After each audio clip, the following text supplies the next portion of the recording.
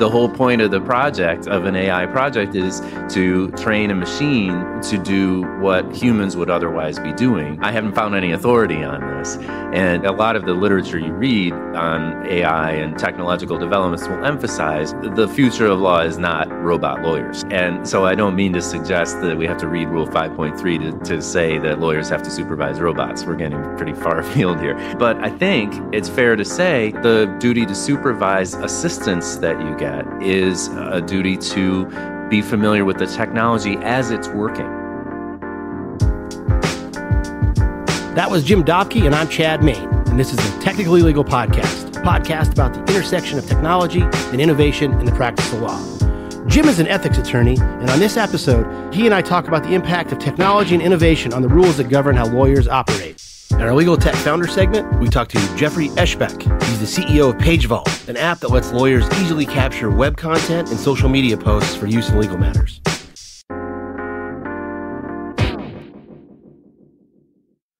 Jim Doppke was my very first guest on the very first episode of this podcast, so this is kind of an encore performance. He practices with the law firm of Robertson, Stewart, Montgomery, and Doppke here in Chicago. The firm's sole focus is on legal ethics. They counsel attorneys on ethical issues and also represent them when they get into trouble for running afoul of the rules of professional conduct that govern how lawyers do their work.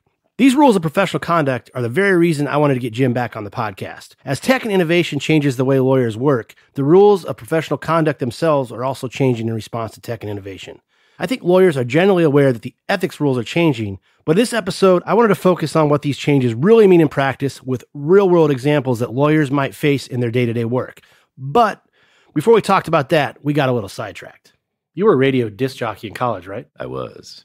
And so was I. What kind of music did you play? I did two shows. I had one on an FM station and one on an AM station. The FM station, my specialty thing was I did a blues show, and I tried to go hardcore old chess Chicago blues and acoustic blues and things like that. But you also had to do a classical show if you had any kind of show on that station. So I did that Classical too. music. Yeah. So I did that too. And the other one was our AM station. This was not the official motto, but the motto that my friends and I made up was 6 watts of pure power. And I don't think I reached to the building across from me. The FM one could go all the way into Michigan. The AM one, I don't think even reached my dorm. But that was just almost anything goes, except unless, of course, it had swear words. This was a Catholic college after all. So that was it. Well, what kind of music did you play on the AM station? Oh, I was very into post-punk, like Replacements, Husker Du, things like that. But just anything else that struck my fancy, and I tried to make it all fit. I broke the band Nirvana, if you ever heard of them. You personally did. I don't usually want to take credit, but I played their records. What can I tell you? And then they got huge. So it's funny you bring up Nirvana because I was just about to say, like, you play the classical, you play the blues. My days as a college disc jockey actually started in high school. We're not as sophisticated. I played all the 80s metal at its peak. Oh. The Crew, The Priest, even later into the 80s too, where it got a little weaker. But yeah. Nice. I'm getting together with one of my old roommates who was super into heavy rock and metal at that time, and Soundgarden like changed his life. Yeah.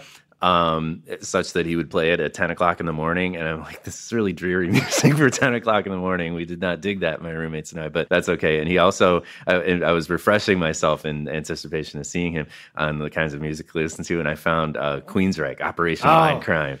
I just listened to that the other day. Did you really? Yeah, of all places. And it's funny you bring up Soundgarden and it's funny you bring up Nirvana and, the change of the guard from the excess 80s metal to the grunge movement that was kind of anti that. But because the first time I heard of Soundgarden, I was still in high school and really into metal. But you know how I heard about it? Was an interview with Axl Rose in Hit Parader magazine. It might have been Circus. Those magazines, those metal magazines. Mm-hmm. And they asked him who he was listening to, and he said Soundgarden. This is like 86, 87, like nice. So way before like Big Love, and they started to get some notoriety, right. Sub Pop and stuff. That would have been like pre-Louder Than Love, even Ultra Mega. Okay. Yeah, Big Love, yeah.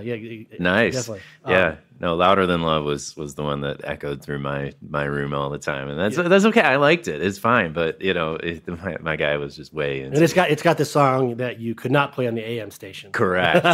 Correct. That was one, or if you had one of those, and half the time I didn't even realize, or you don't realize until it's on, and then we had a policy of what you had to do, which was turn it down, fade it out, and say, sorry about that. You won't hear that song again on our airwaves or something like that. And did you major in music? No, I majored in English and classical Greek. I tried to find the least practical majors I could, and that's what I came up with. How do you go from college radio DJ majoring in English and classical Greek to law?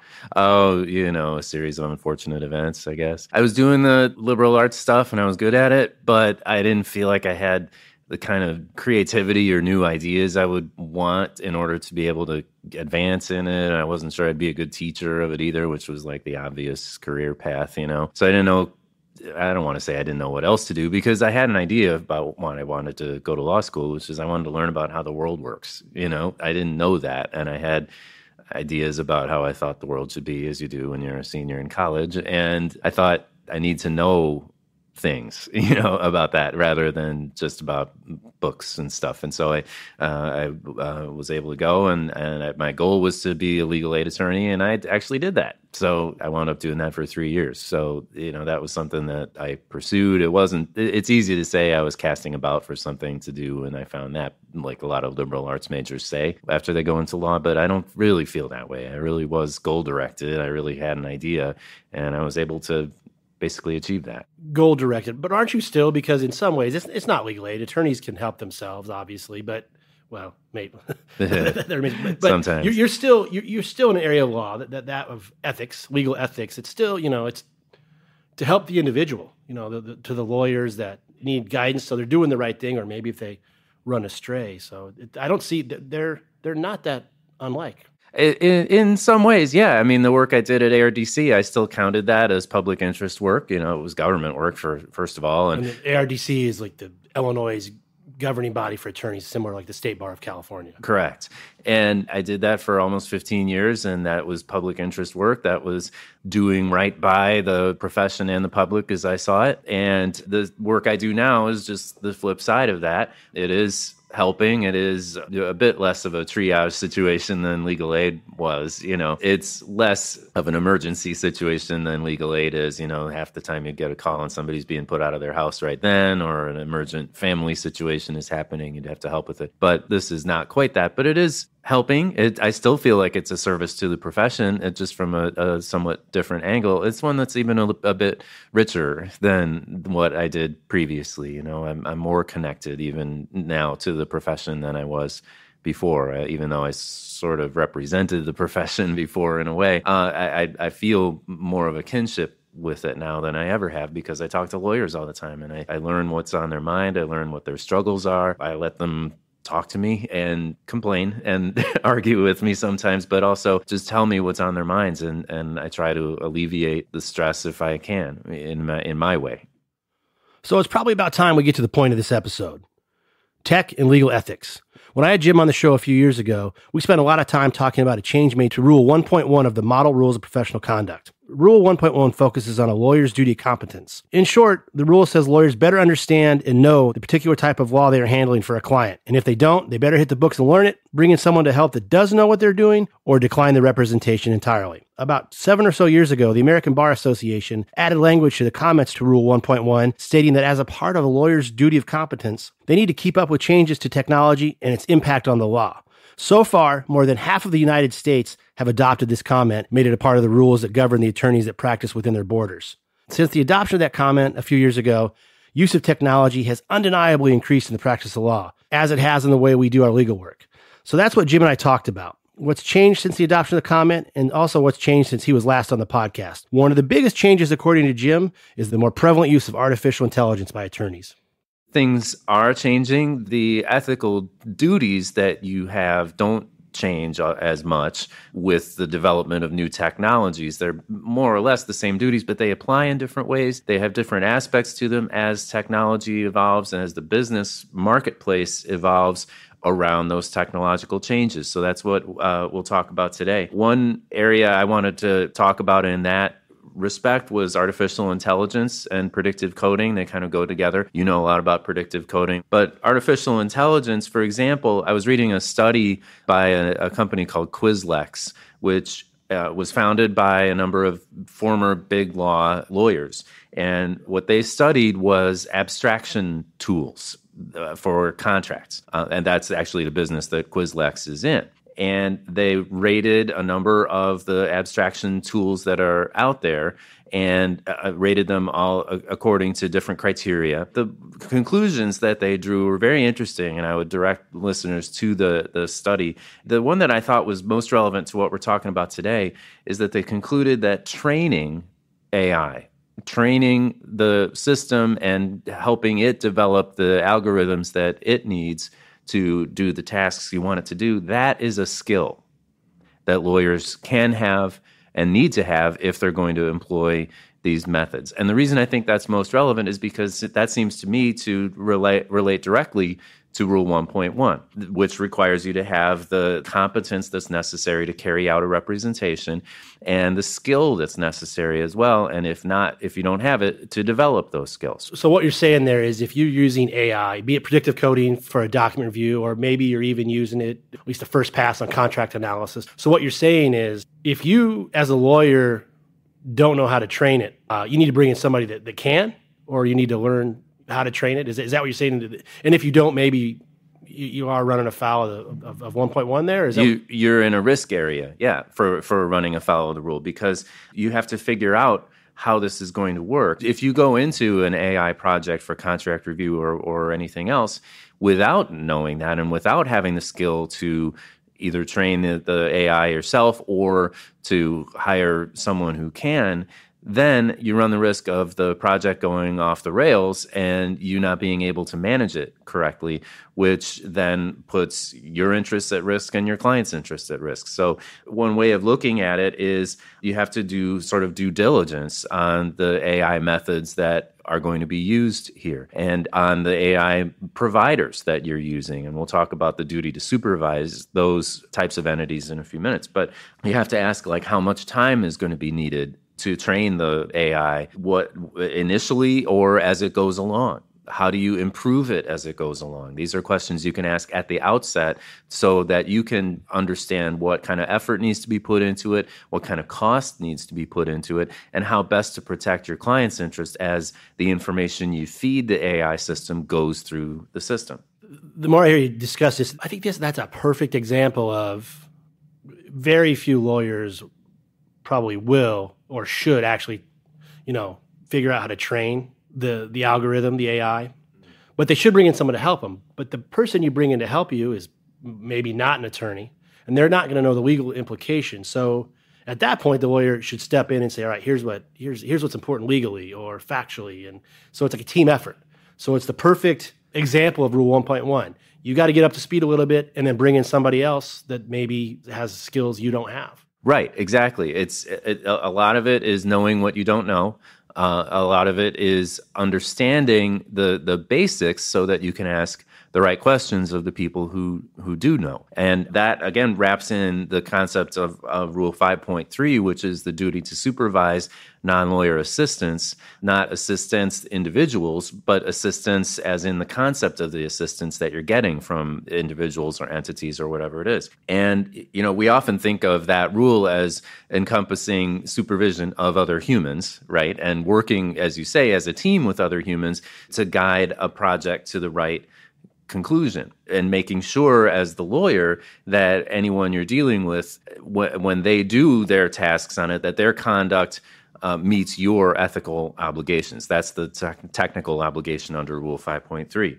But as I was preparing for our talk today, I thought, what if Rule 5.3 also means you have to supervise non-human assistance? The whole point of the project, of an AI project, is to train a machine to do what humans would otherwise be doing. That's the whole reason you're doing it. I haven't found any authority on this, and it's not. I think a lot of the literature you read on AI and technological developments will emphasize the future of law is not robot lawyers, right? And so I don't mean to suggest that we have to read Rule 5.3 to say that lawyers have to supervise robots. We're getting pretty far afield here, but I think it's fair to say the duty to supervise assistance that you get is a duty to be familiar with the technology as it's working. And the reason I thought of that is because, again, what I understand is that as an AI project progresses, the algorithm can learn more, and the system can learn more about, for example, what is relevant in an e-discovery project. It can learn more about how to sort the documents you're asking it to sort, and you can train it more. And I think 1.1 and 5.3 should be read together to require the lawyer to continue to do just that and continue to train the AI competently or have someone else do it so that the project can work to its best effect. I think the good news is that these tools don't work without the lawyer's input. And what I mean by that is, and I think that it's a really interesting point about, do you have a duty to supervise the AI? But I think the good news is it's baked into it for the most part. You got to have the attorney's expertise. So for instance, in the electronic discovery, the predictive coding, best practice there is you have, one of the main attorneys on the case, or if you're using a company like mine, one of the lead attorneys that's a subject matter expert in that particular case to train the algorithm. For the contract AI, what you usually do is you feed in a contract and the lawyer goes in and puts in, things to look for and what clauses, what's going to meet the approved clauses in their playbook. So I think baked into how this AI works, the lawyers can probably meet their duty to supervise the robots. Right. No, I think that's true. And, as you say, it requires continuous input. And nobody can just press a button and have the processes start and work the way they need it to. And I don't think any lawyers really have that expectation. It's not a set it and forget it. And the rules require you never to set it and forget it, whether we're talking about supervising a paralegal,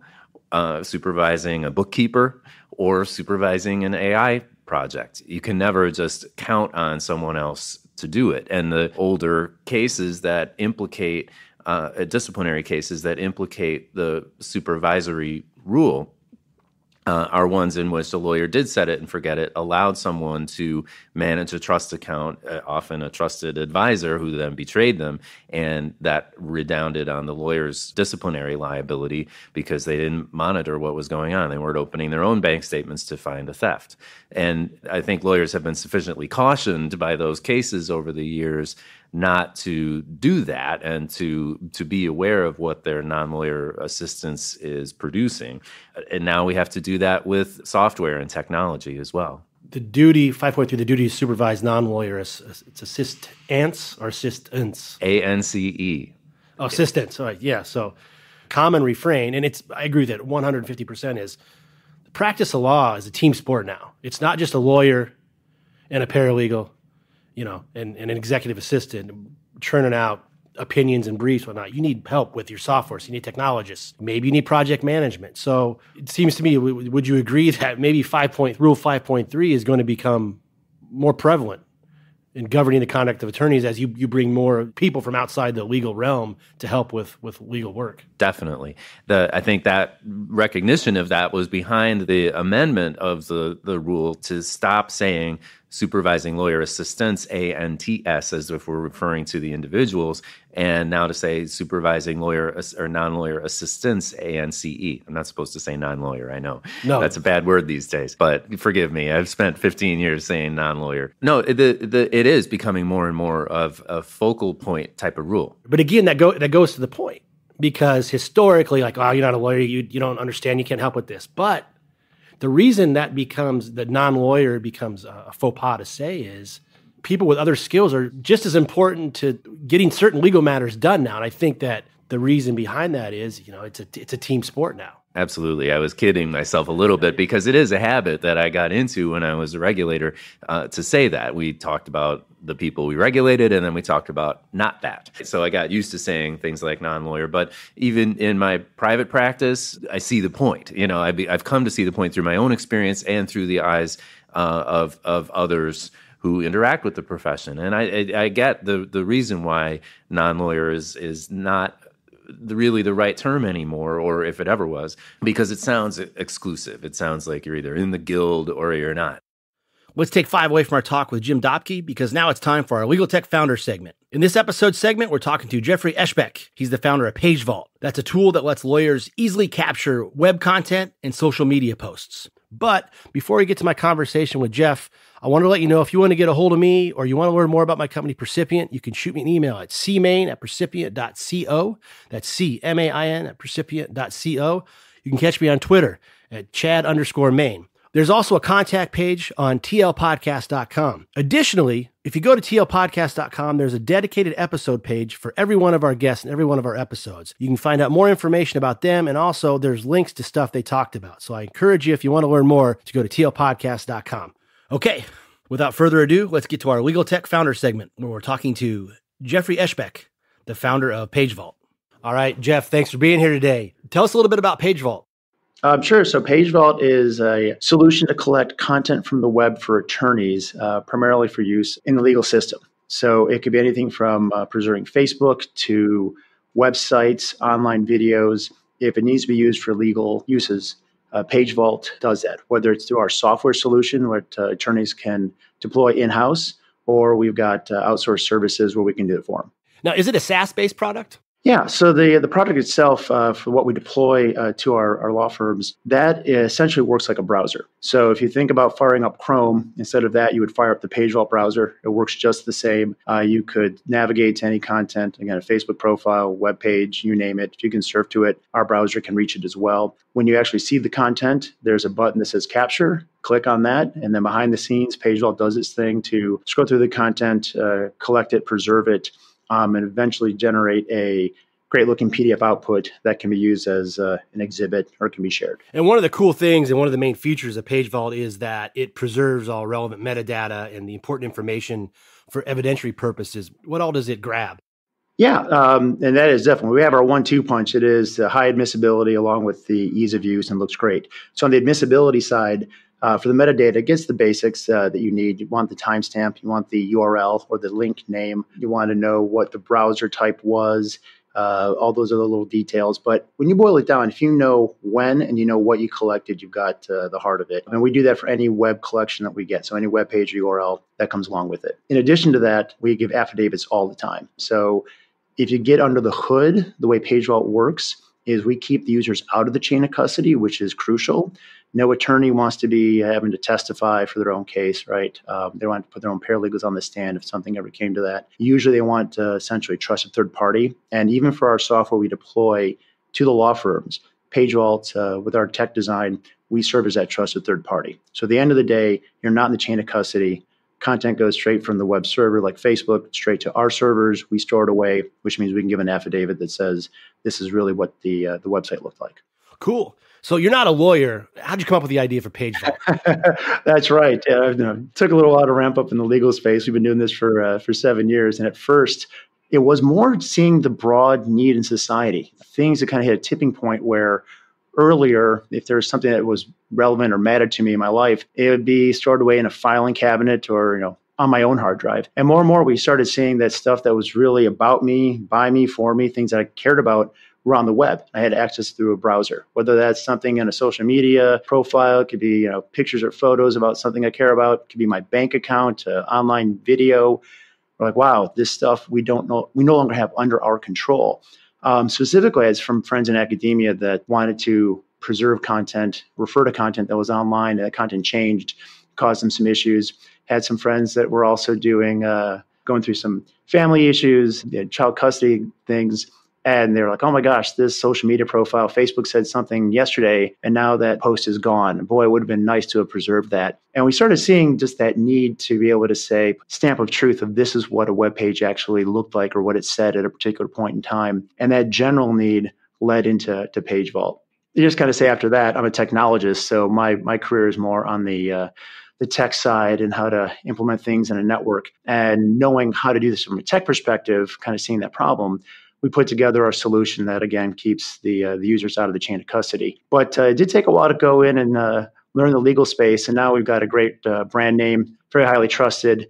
But it was an interesting space to kind of get into. But we're very glad now that we focused very much on the legal space. So we pride ourselves on being the solution for law firms, AmLaw 200, boutique firms. That's what we specialize in providing help to. Yeah, and that leads into my next question. Who are your biggest users? What type of lawyers? So you can get a range, but usually it ends up being someone with litigation because they've got a need to collect content that's on the web. If you have a contract lawyer, probably less of a need. So specifically insurance defense, trademark infringement, family law, employment law. If you just think on a daily basis, there might be something on the web that's relevant to them.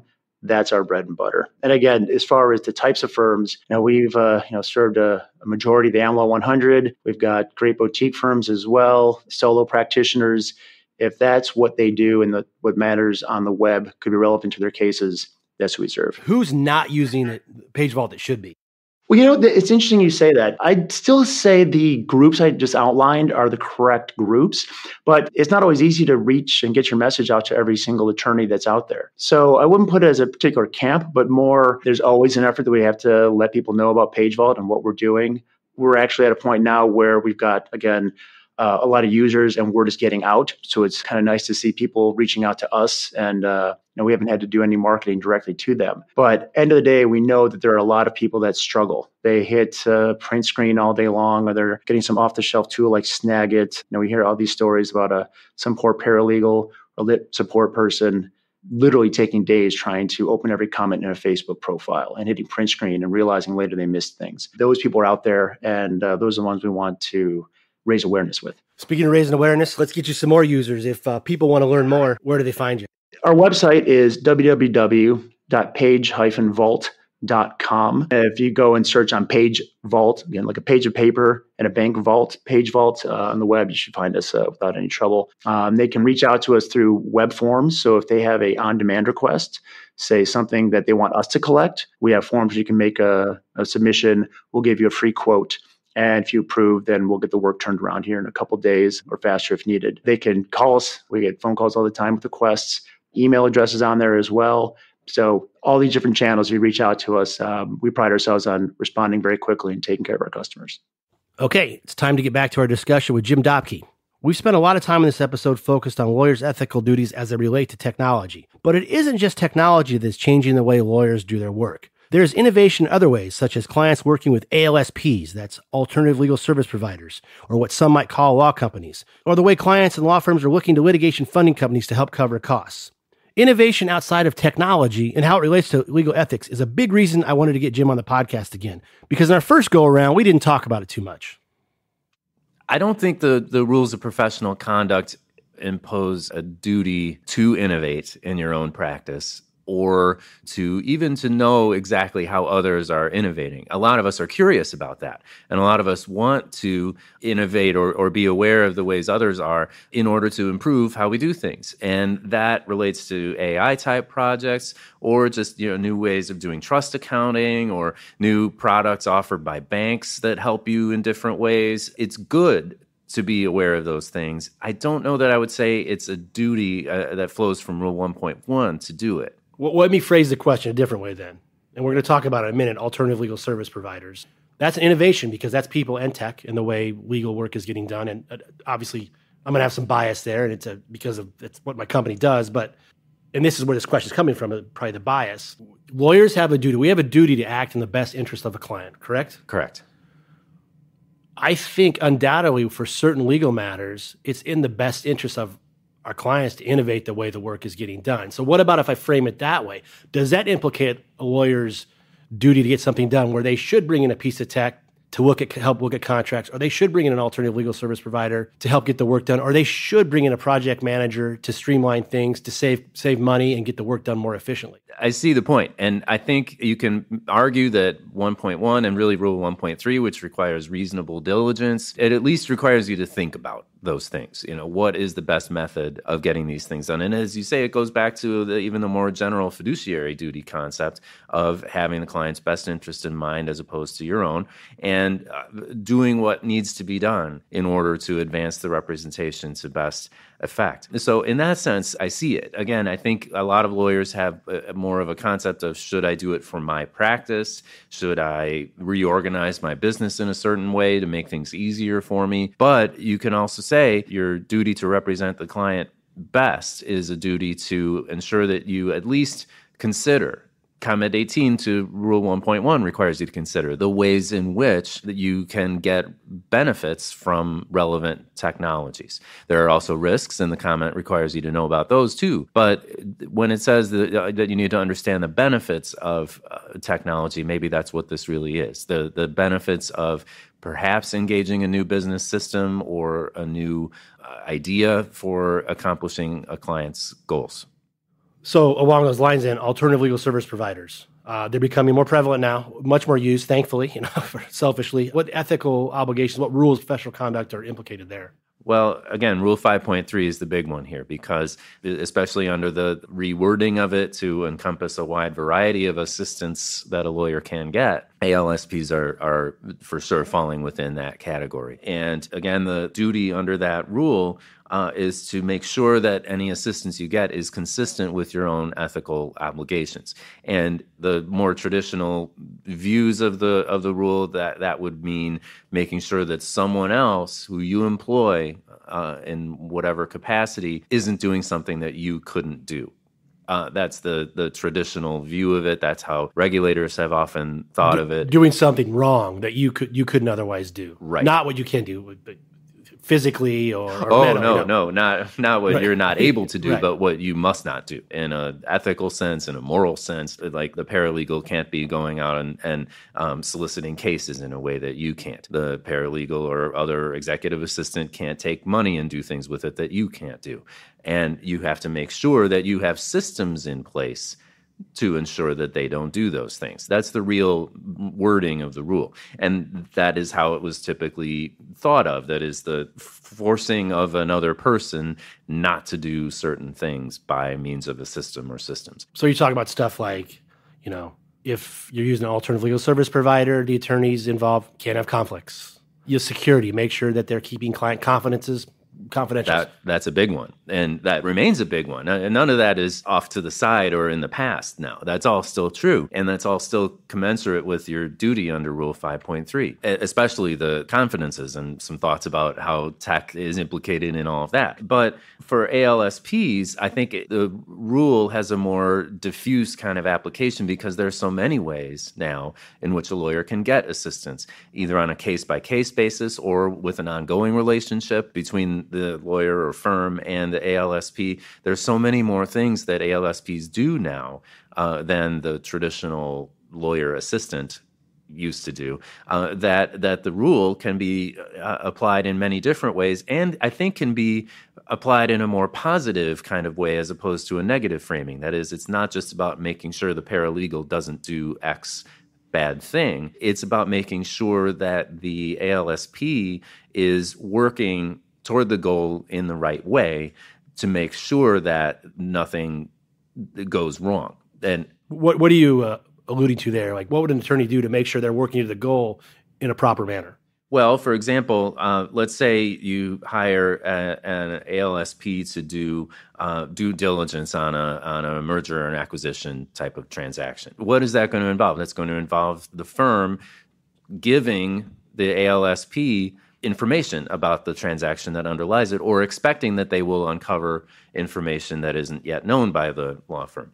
The lawyer's duty under Rule 5.3 is going to require the lawyer to supervise the provision of that information and make sure that the ALSP has procedures in place to protect that information, to acquire that information in a reasonably secure way, and to transmit the information that they gather back to the law firm also in a secure way, and to also ensure that the ALSP has appropriate policies about who owns that information and what happens to it at the termination of the project. A lot of what I just said involves the lawyer's duty to safeguard information under Rule 1.6. There could be other kinds of concerns that arise in the engagement that the lawyer has to focus on and make sure that the service provider is conversant with and understands. And that's what I mean when I say there's a positive aspect to it now.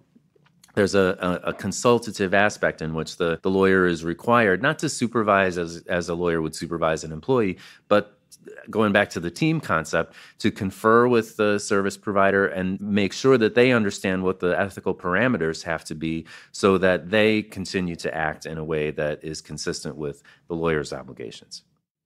On the topic of ALSPs, the State Bar of California just proposed a rule that would let non-lawyers, true non-lawyers, people that aren't licensed attorneys, have ownership interests in law firms. My understanding is that if those entities start to occur in America, that is, if entities that are part owned by non-lawyers or have non-lawyer participation but are engaged in the practice of law, that those entities will be regulated by some form of the professional regulators that we have now. That is the ARDC here in Illinois or the State Bar of California or whichever entity it is would be given some power to regulate those companies just as law firms and lawyers are regulated. And the proponents of the establishment of those entities are arguing for that because they say those entities are going to be able to innovate and invest in processes and procedures in ways that lawyers can't, and that's a good thing for the development of practice. Essentially, it would be like an ALSP merging with a law firm in a way, or becoming part of a law firm and using outside funding that does not come from lawyers necessarily, outside capital, to fund the development of business processes for the ALSP that will benefit the law firm and its clients. It's a powerful argument, and I do see these things changing at some point in America. I don't know if it's going to be this California proposal or something else down the line. Not every bar association or regulatory entity is signing on to this, and California is requesting comment about it, and I'm interested to see the comments as they develop. But there's another view of it that says, no, these things should still be separate. It's okay for lawyers to work with ALSPs and make sure that they supervise the ALSPs in appropriate ways, but to merge the two and have that outside capital infusion is too dangerous because it allows for profit motive to govern decisions about what is best to do for the client. Come on, profits per partner. I mean, I know. The whole goal of a law firm, unless you're a public interest law firm or a legal aid law firm, the whole goal of a law firm is to put money in the lawyer's pockets at the end of the day. Well, the rejoinder to it is, like you said, come on. The point is law firms are getting lapped by other entities that can innovate, streamline, and do better. And why should the legal profession hamstring itself? Because they're not keeping up. Even the biggest funded and best earning and most wealthy firms can't do what outside capital does with an IPO or with just a large infusion of money to help improve systems. They're not doing that. And it's because of this rule that restricts our ability to partner with non-lawyers. And it's funny that because when I was a regulator, I dealt with Rule 5.4, had some cases in which I prosecuted violations of it, had nothing to do with any of this. It had to do with lawyers paying people to, go and, run cases into them and refer cases to them and so forth. And we alleged that it was a splitting of a fee in a way that was improper. It didn't have anything to do with technology and innovation. And yet that's the focal point of that rule now. And it should be. And I think the debate is healthy to have. And I do think it's one of those areas in the profession and in society that I just see as changing inevitably at some point. Well, it already is a somewhat related level. I mean, you have litigation funding and legal funding where there are certain lawsuits that probably wouldn't have ever been filed without third-party backing. So, I mean, you already have people that aren't licensed attorneys that are participating in legal matters. Right. And there are ways of ensuring that ethical obligations are met in that. You do disclosures, you do as you would with a conflict, or you make sure that others understand where the decision-making authority lies. You know, if money is coming in from outside, is the provider of that money making legal decisions? No, that still can't happen and shouldn't happen, I think. But a lawyer should be making those kinds of strategic decisions and consulting with the client in the way that lawyers do. But the money is a valuable thing to come into the case because, as you say, the case might not exist without it. And if it creates relief, if it furthers a client-based goal or even a societal goal, then that can be a good thing as long as the lawyer's professional independence is preserved. I hesitated almost to say that because that's supposed to be what Rule 5.4 is all about, professional independence. But when I say those words now, that strikes me as the same tone as we say non-lawyer. That is, the same problem with it is the problem behind saying non-lawyer. It sounds like here we are again being the guild, the people apart from the rest of society, the special wizards who are the only ones who can do certain things. And that's what the proponents of the amendment to Rule 5.4 would argue against. And I'm somewhat in sympathy with that. I just think I don't know, again, if it's going to be the California thing or if it's going to be a more graduated change, but I think it's going to be there. And I think you will see even before we get to the point of new or amended rules being enacted, you will see not partnerships, but affiliations between lawyers and law firms and ALSPs. We've already seen it. United Lex, they spun off a law firm. And to close the loop on that, from a purely economic, selfish standpoint, if you're a law firm, I think there's an argument to be made that you want this additional capital and this additional place to look for money from people that aren't licensed attorneys, because if you don't change, you're going to lose this business. You're already losing this business. Like, my business wouldn't exist but for the fact that clients are moving the document review or the contract analysis away from law firms because it was costly and maybe a little less efficient. So the law firms can stay in this ball game if they take advantage of this other pot of resources. Right. It's about meeting the needs that are out there, and lots of different lawyers have lots of different practices. There are still, small firms and neighborhood firms that are never going to have an in-house e-discovery department and may not need those services. But if they do, if they come up with a case that turns huge on them in ways they didn't expect, an ALSP is out there for them in a way that it wasn't previously. And, it doesn't have to get handed off to a big law firm, which, as you say, may have its own systems, but maybe the client wouldn't be served as well by those systems as they would by a more nimble and better funded entity. And that's something that I think is developing whether we like it or not. And will continue to develop as the technology gets better, the algorithms get better. I was, again, reading older articles and newer articles about that. And there are already, from just in the last few years, different things that you can train an algorithm and AI software to do than you could just a few years ago. And it's not every lawyer that needs to know all the ins and outs of that or be coding themselves or anything like that. But if your client winds up needing it, you'd better be able to learn what those things are. James, thank you very much. Sure, Chad. Second time's a charm. People want to reach out. How do they find you? Our firm website is different from what it was last time we talked. We are now Robinson, Stewart, Montgomery, and Doppke, LLC, and our website is rsmdlaw.com. And you can find our contact information on there. That's probably the best way to do it.